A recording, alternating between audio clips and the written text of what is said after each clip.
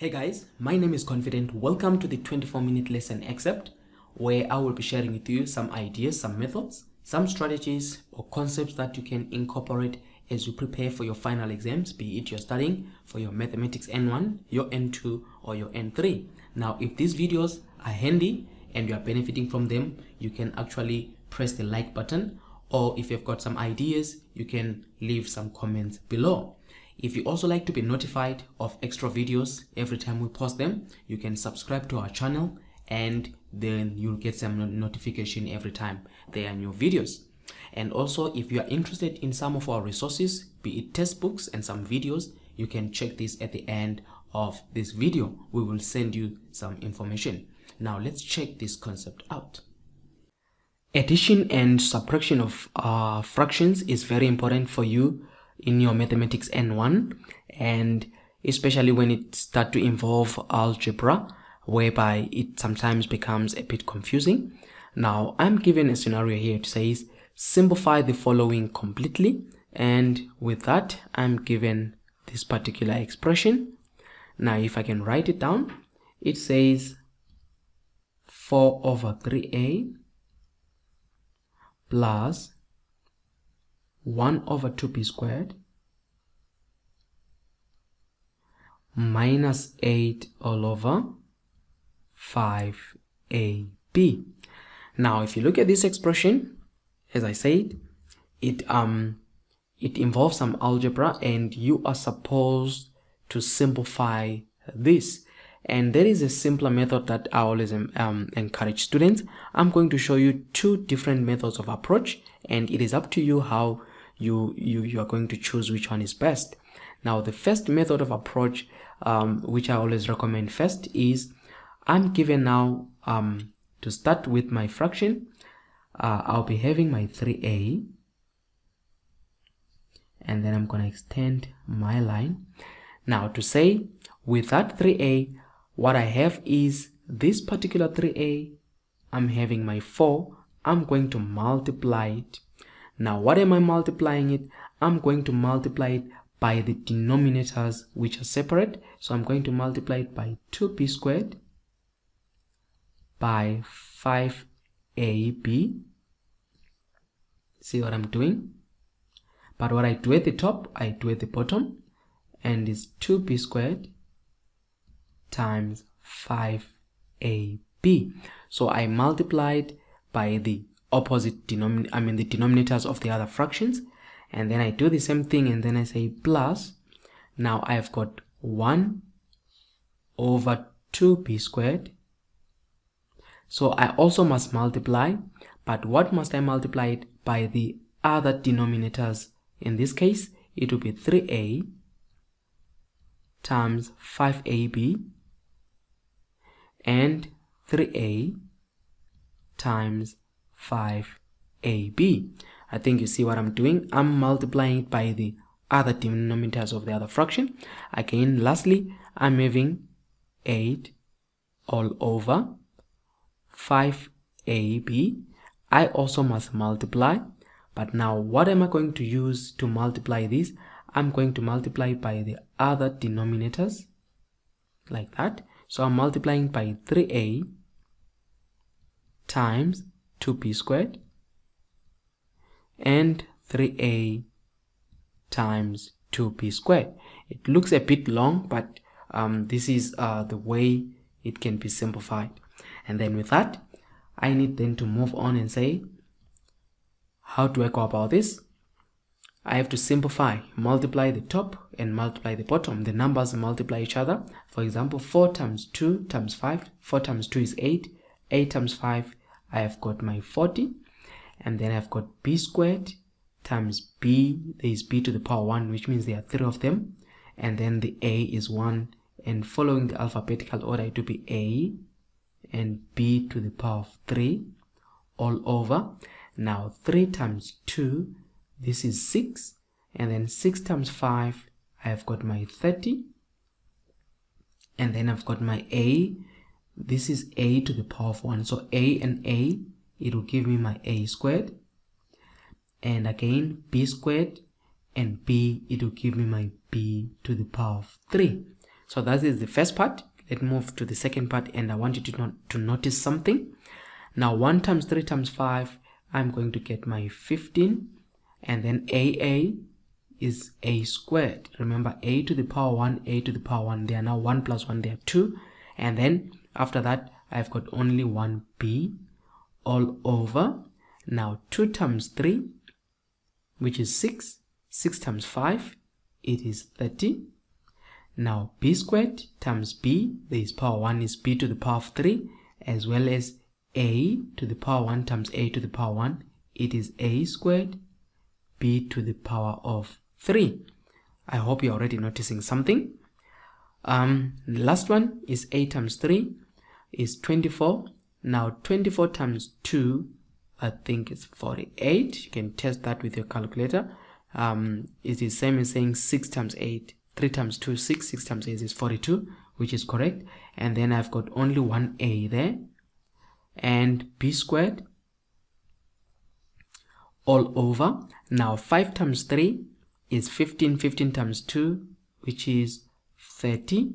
And then a is 1 and a there, which is a squared. And b to the power 1 and b squared, which is b to the power of 3. And I think you noticed well, you can see that same denominators, same denominators, same denominators. So the main part of this particular simplification is for you to match the denominators. When the denominators are matching, actually that is the reason why I was using that method. So I will encourage you to use that method. It simplifies everything, because after that, what you will actually be having is you will now write your denominator as 30a squared b cubed, and then you combine now everything. This will be 40 a b cubed. You just add the top plus 15 a squared b minus 48 a b squared. So this is basically the simplified version. Well, I think it can move on to take out what is common. In this case, what is common, we can actually look at, I can see a is common there, and a squared and a. So we can actually take out a being common. And again, we can focus on b. I can see b cubed, b and b squared. We can actually take out b being common there. So it will become my 40 b squared plus 15 a minus 48 b all over 30 a squared b cubed. I was just simplifying, but you can always test later whether our answer is correct. You can now cancel ab, which will cancel the 1a there, and b will remain as 2, which will be your 40 b squared plus 15a minus 48b all over 30 ab squared. Fine. This was supposed to simplify to that, but what I'm interested in, let's say it went to that, but I'm interested in this version of the answer, which I think we can test it. Now, how do you test this answer? What you do is, remember it says test your answer. There is the part which says I need to test this particular answer. Now, how do I test this answer? What I do is I come here and say put a kind of a box for testing. I say let my a be equal to, for example, I can choose 2, and my b be equal to 3. You can also choose any number for value of a, for value of b. You can just choose any number, but you must maintain where there is a, you put the value of a. Where there is b, you put the value of b. So what I'm actually going to be doing then is, in this case, I'm going to be taking this value of a, I will put where there is a, and this value of b I will put where there is b. So I'm going to do that with the calculator. Now I'm going to be punching the original, so you can see it's 4 over 3. Now remember, my a is 2 plus 1 over 2. Now it's b squared. Remember, my b is 3 squared minus 8 over 5. My a is 2 and my b is 3. Now if I done that, let me look at my answer is 41 over 90. So I know my answer here is 41 over 90. So with that answer, let me go to my final answer here.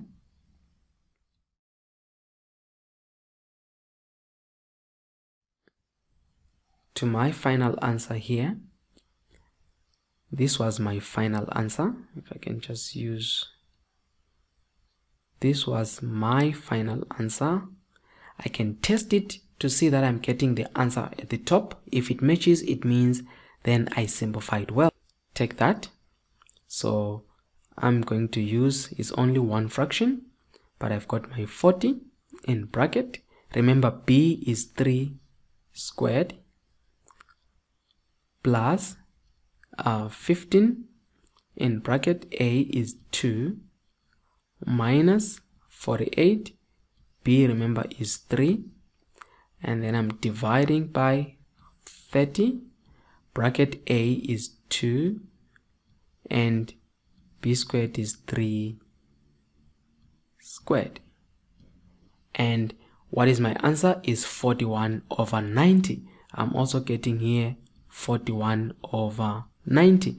So now remember, I got my 41 over 90 in the first part here when I substituted, and I'm getting also my 41 over 90 in the second part. Then it means my answer is correct. So this is a way whereby you can solve a fraction. After solving it, you can even prove that it's correct. So as I said, this is one way in which you could have solved this one, but I can actually show you. I'm not going to finish it up in a way if time allows, but I can show you the second version of how you can work this out. So you are having your 4 over 3a, that is method 2 now, and plus 1 over 2b squared minus 8 over 5ab. Now check out this method whereby what I do is I focus on these denominators. I focus on these so that what I'm going to have here is I'm going to rule off and write them as they are. I will have 3a, I will have 2b squared,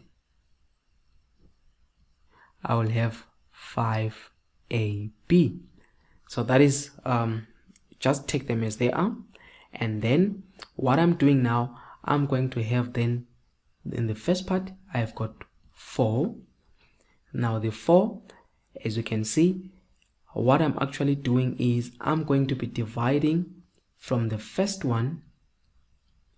I'm going to be dividing the denominator, which is 3a, 2b squared, 5ab, divided by 3a. So in actual fact, I'm going to write what is not 3a. So I'm going to put a bracket, not write the 3a. I'm going to write the part of the denominator which does not have 3a, which is that. I do the same thing. I say 1. Now there is 2b squared. I avoid 2b squared and write 3a in bracket, and I also have 2.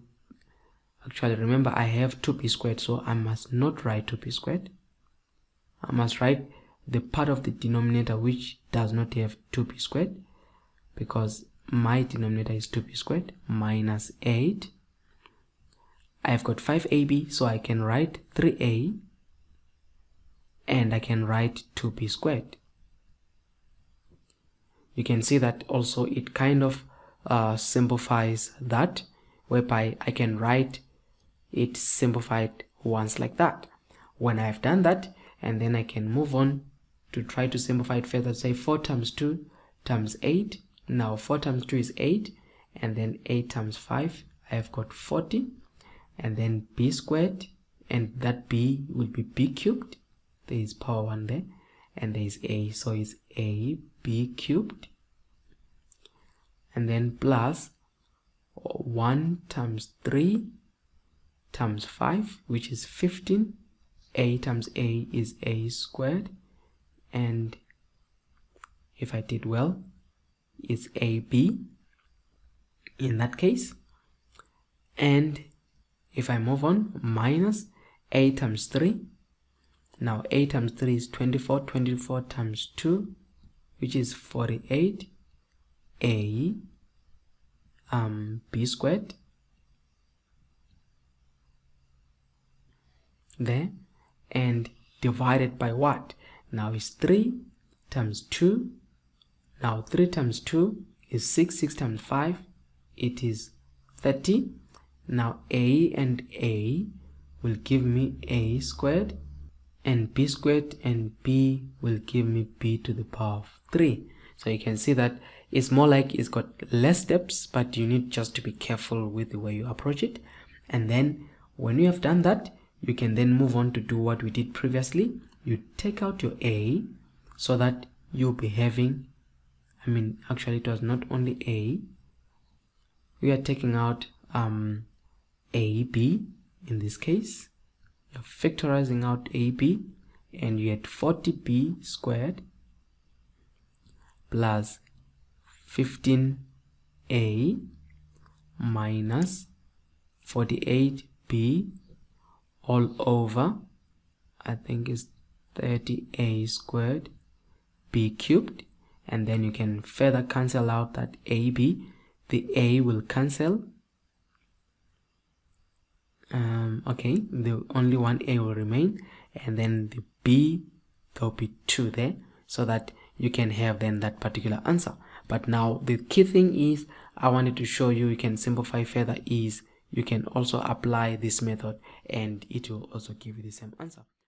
I hope the video that you just watched was of benefit to you, and as I said, if you benefited from the video, you can press the like button, or you can leave us a comment below. And if you want to be notified of these videos, you can always subscribe to our channel. Now, if you want the full curriculum of this mathematics, if you're studying for mathematics N1, N2 or N3, and you want the textbook as well as the videos, we have a full curriculum of the mathematics N1, N2, N3, as well as the accompanying videos.